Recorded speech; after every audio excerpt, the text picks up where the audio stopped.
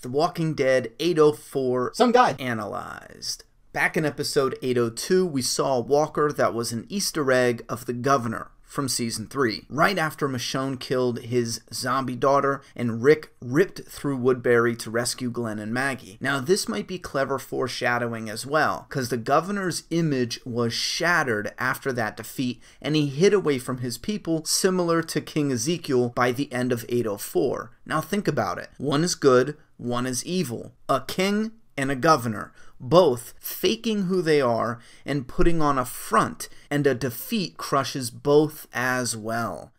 Now this episode isn't drowning in symbolism like the others, it's pretty straightforward. The kingdom is gutted by a crushing defeat. Simple. The beginning and end of 804 beautifully showcases the before and after, highlighting the worst of war. I love it. Daniel, loading up, represents the loyal soldier. Alvaro, I hope I pronounce his name right, represents our sons and daughters, our children we send into war. The woman with the flower represents our mothers.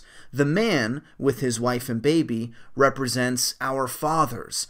Jerry, there's a before and after, as well as Carol, a before with a slight smile, and obviously the after. Now Ezekiel's entrance, before and after, in front of his people is excellent. It is shot to perfection. Before the war, he walks with Shiva by his side, and after he walks without Shiva, his loyal pussy. Before battle, he approaches Ben's brother Henry the same way he does after, a hand on his shoulder and everything, the angle of the camera and all that. Now before the battle, he gives Henry some verbal reassurance. After the battle, he is speechless and he simply walks away. Before the battle, he gives this big speech surrounded by his people, the people that believe in him, and they will follow him into battle. Check out Carol though. Remember, she's the one who left to go inside the building. She's also the one outside of this little circle jerk. The camera pans up, and the before battle cuts to the aftermath, surrounded by his dead soldiers who died for their belief in him, the king. Now right from the start, 804 focuses on Ezekiel's fragile image. He prepares his day like an actor getting ready to perform on stage in some type of play. He's just some guy. And when facing a double mirror, which perfectly symbolizes the two faces of Ezekiel, he cracks his neck and literally transforms. Well, he doesn't crack his own neck like he breaks it, but you get what I mean? It's kind of weird. You don't really hear a crack. He kind of like flexes his neck, but you guys know what I mean. He cracks his neck and he literally transforms his expression from some guy to the confident snarl of a king. In the episode, the words of his savior, the one that looks like a mix between Jim Carrey and iDubbbz, we'll just call him Grinning Gunther. Yeah, that works. Grinning Gunther. Alright, so his words cut deep, telling Ezekiel his tiger gave him everything. Without it, he's just some con man in a costume. Now, the Savior uses his coat, his costume, and he throws it over the barbed wire fence so he can get over it. And then Shiva dies, leaving Ezekiel feel like it's all over. He truly is just some guy who conned people into believing something that wasn't even real. He tells Jerry to look at the walkers. That is real. Now, along with what's been mentioned, there were some truly excellent moments in 804, like Carrie Payton playing King Ezekiel. He puts a rock in his shoe as an actor to help with his limp to keep it realistic. Now, he did this after hearing Andrew Lincoln did the same thing in the past. We have Carol's callbacks. Pretty epic. The way she surrendered was like an echo from season 6, and we got a sneaky little season 1 callback. Those sneaky bastards. Ezekiel wants to give up, and he tells Carol and Jerry to go ahead and leave him there, and Carol snaps back, "No, you don't get to do that." Now this echoes Dale's words to Andrea when she wanted to die at the CDC. He says, "No, you don't get to do that. Come into someone's life, make them care, and just check out." Carol cares. Caring Carol. Ezekiel. Then after the gun truck gets away, Carol hears Daryl's bike, and this is one of my favorites. I love it. The way they did this was perfect. The truck passes the camera. We have the music as it kind of hovers, at the same time swells a bit with the sound of Daryl's bike, and then Rick passing by immediately after him. I love that friggin' scene. And these are the guns that these two have been searching for since 802. But the Saviors said there's more in the pool, so will there be others that Rick and Daryl don't know about that are used to get Negan and the Saviors out of their situation, or situation, the way that grinning Gunther the idiot said it. Alright, so back to the excellent stuff and things. Ezekiel breaking down just before Shiva comes to the rescue, tossing a walker out of the pit. Man, that was just epic. Now Shiva leaps into the pit, saving them, just like how Ezekiel leaped into the pit to save her. Came full circle, and I love it. Now this pit was also the reveal of the RoboCop walker from 802. This is what bleached their shirt and burned their skin and created all the blisters. These dumb walkers were just walking around in this corrosive material. Gross green gunk even explodes out of their heads when Carol shoots them. Now on the flip side, there were some issues with this episode as well. After every single episode, I host a live after show on YouTube, and one map member mentioned the gunplay and how they didn't include any shell casings ejecting from the guns when they were shooting. Obviously, what an idiot. Yes, Ronnie, when they were shooting, you dumb shit.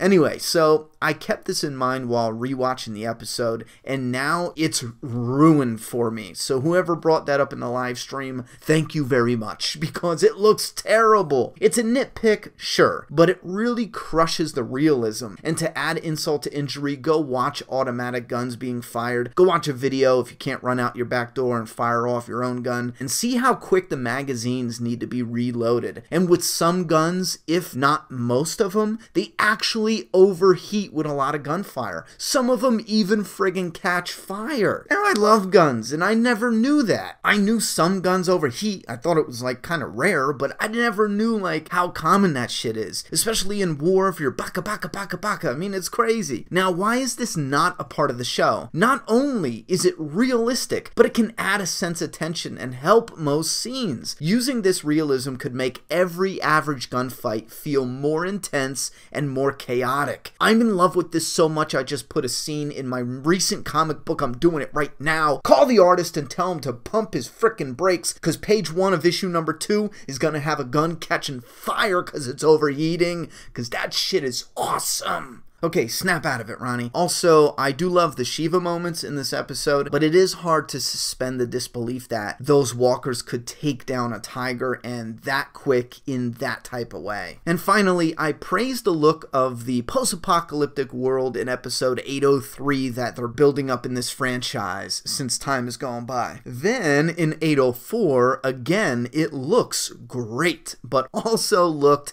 so damn familiar it was distracting. So I looked closely at this image, and then I looked closely at this image, and it's the same damn road. It's not a huge deal. I mean, nor does it ruin the scene. It's just a touch distracting. AMC, you really couldn't spend a little more for another freaking part of the road? I don't know what to tell you. Anyway, with that said, I do gotta give credit where credit is due. Carol's sneak attack. Now, yes, with the drop ceiling, it's so weak, there's no way you're gonna sit up there, you're gonna fall right through it. However, Carol was actually by a wall, which would definitely give some type of support, and they get points for realism with Carol grabbing extra ammo. Now, this was something they utilized in the dialogue as well. Carol asked them if they have any ammo because she has their buddy's ammo, and this is absolutely ridiculous that it is only brought up because it's part of the conversation. I think every character with an automatic gun should have no less than 5 to 10 magazines. A lot of these people in this war don't even seem to have one extra magazine, not like tucked in a pocket or hanging out somewhere. Now that I noticed it, there's no way I'm not going to unnotice it, so I'm probably going to be nitpicking on that for the rest of any friggin' TV show ever or movie. It's a done deal. And also, I want to give credit to where Jerry tries to break the chain. There's no way in real life he's breaking that chain, so I'm loving how they had that set up. And also the size of the bullet wounds on the big gun, just ripping the the Kingdom people apart. I think that was actually a nice, cool touch. Now, speaking of wounds and gore, I think a lot of fans are frustrated with the seemingly toned down,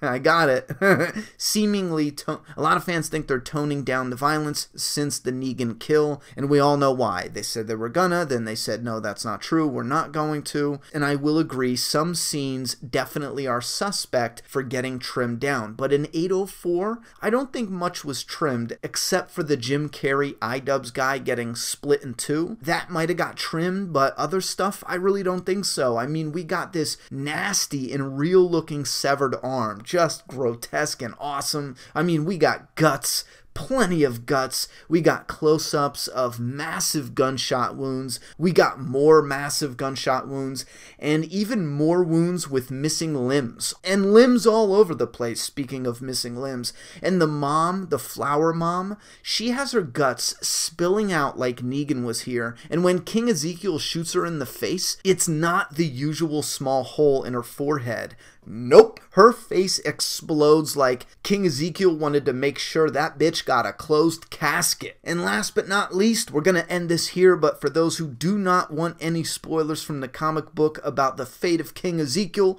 even though I think I did spoil this kind of sort of a little bit on the live after show, but here we go. Leave now or forever be spoiled. iDubbbz tells King Ezekiel that he's not gonna drag his ass alive to the sanctuary. He's gonna chop off his friggin' head and put it on a pike. Come on, what is this, Game of Thrones? Come on, iDubbbz, get your shit together. Now, this is odd. This is possibly foreshadowing or misdirect if they decide to mix it up a little bit. But for now, I'm gonna go with foreshadowing because in the comic, King Ezekiel runs off to find his love Michonne. They're having a little bit of a spat, and he runs off to profess his undying love, and then he dies.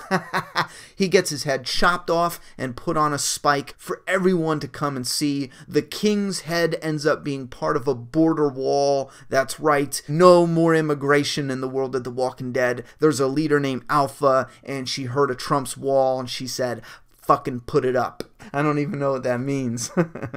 Forgive me, I've been working so much, I think I gone crazy. Anyway, that's the end of this episode, and we have Rick and Daryl. They left off with this episode with an injured savior, and their story's gonna continue in 805, as well as Negan and the Saviors, so stay tuned. We're gonna dive into 805 Analyzed. Come back next week for that, or if this video is old, just go ahead and, keep watching the playlist, I guess.